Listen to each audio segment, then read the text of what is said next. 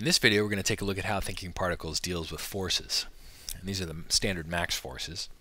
We've got a scene already with position born and standard shape and size. This just creates some particles kind of going up in this direction. It's different sizes. And you can see we already have a gravity and a wind in the scene. Let's go ahead and take a look. In order for TP to be able to use these forces, we need to use the bind space warp function. We can select TP and select that space warp. Now if we select TP and look at the modifier panel, we see it has a gravity binding on it. We'll go ahead and also bind him to the wind and select him again, and we can see both the wind and the gravity are there. Okay, let's go ahead and create another rule, and this one we're going to call force. And force, we're going to go ahead and affect the all group. We're going to come over to operators, dynamics category, and in order to interact with any of the standard max forces, we're going to use the standard force operator and drop him out here. Now immediately you see both the wind and the gravity in this deactive list. This just shows us which forces are bound to TP with this bind space warp. In order to actually use any of them, we're going to have to select them and say activate. Puts them in the active list. And of course, you know, our rule's invalid because the standard force is missing the particle input. We'll connect that. And now what we'll see is instead of flying up, those particles immediately get pulled down by gravity. Unfortunately, it's a little too much gravity. We select the gravity and look at him. He's set to strength 1.0. We could modify that here, or fortunately, standard force gives us a multiplier input. We can go ahead and use a helper, float, and connect this here, and we'll set it very low. And so this value, this float value, is going to be used by every particle to calculate his gravity. Now that's all fine. We can see that now they don't get pulled down so strong. Let's say we want to change this up and maybe give every particle a random value to use. We'll go ahead and hold Alt and right click that float to get rid of it. We'll click the random helper and drop him out here.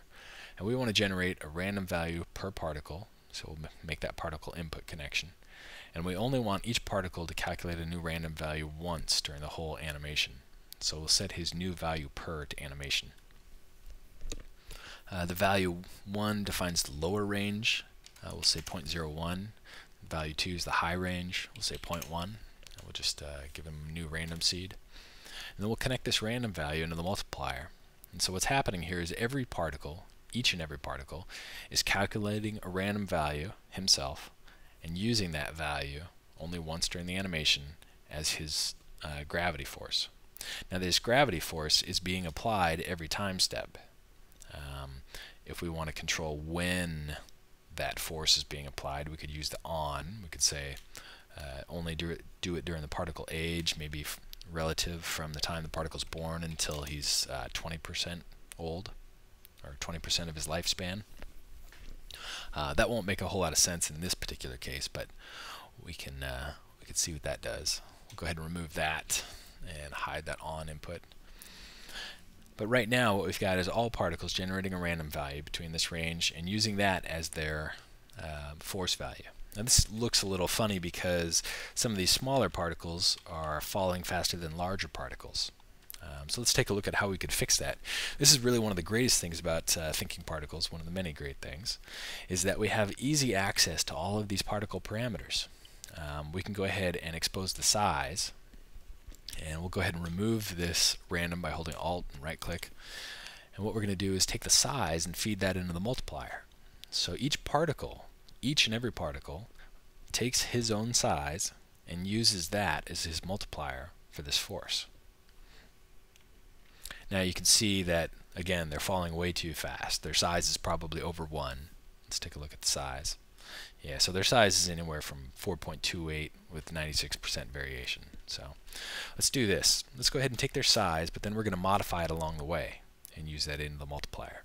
We'll do that with a helper, a float. Drop him there. Take size into the float. Now float is going to modify this value somehow coming in. Right now he's set to add 0 to this value coming in and output it. Well, that's really not what we want to do at this point. We want to actually multiply that value by a small value to kind of decrease the value coming in.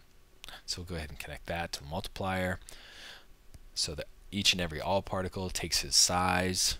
That size gets multiplied by 0.02 and is used per particle as his gravity force. So now we see something much nicer. What we see is large particles who have larger size being more affected by gravity, and smaller particles getting less affected.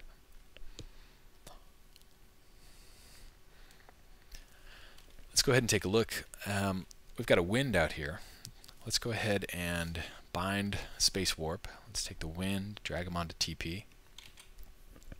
And now here in the standard force we see, oh, he must have been bound twice. Let's actually take a look. Yeah, we have 2 wind bindings. Let's remove one of them. So standard force now also has this wind in his deactive list. If we activate him here and put him in the active list, then the wind is also going to use the size multiplied by the float as his multiplier. So large particles are going to get more affected by both gravity and wind, because they're both using the same multiplier. If you want independent force control, what we have to do is we're going to go ahead and select wind, deactivate him. We're going to hold shift and drag the standard force to duplicate him. And now, because this is an exact copy of this one, this guy, the gravity, is still in the active list. So let's deactivate him, activate the wind instead. So now this will be the wind control, and this will control the gravity. Let's go ahead and make that connection. Let's go ahead and add a float, because that wind's going to be really strong, and we'll just make it a very small wind effect. So we see again gravity using the size and affecting those particles, and the wind is just going to use a generic value of 0.01. Let's go ahead and make wind dynamic. Let's say expose the particle age, and we'll remove that float for now. We'll take the particle age and connect that to the multiplier. Now this actually gets pretty extreme, because the age coming out is 1, 2, 3, 4, up to 15 right now. So a multiplier of 15 is going to be pretty extreme. Let's hold shift and click that multiplier to disconnect it. We'll grab another float, take that age into the float, and multiply that by a small value and put that into the multiplier. And so what happens is that wind value is going to increase as those particles get older. You can see that the wind is affecting both the large and the small the same, because it's not dependent on the size, it's dependent on the age. Let's actually go a little bit less there. And you can see there quite a bit better. They don't really get affected until, you know, up around the age 100, and then they really start going away. Okay, so that's kind of a quick and easy intro tour to how TP deals with forces. This will work with all of the standard max forces, as well as many of the blur ones. Just remember, you're going to use the operator's dynamics standard force, and just remember to use the bind space warp to bind that space warp onto the TP icon, and then it will appear in the deactive list. So activate it. Okay, let's go ahead and move on.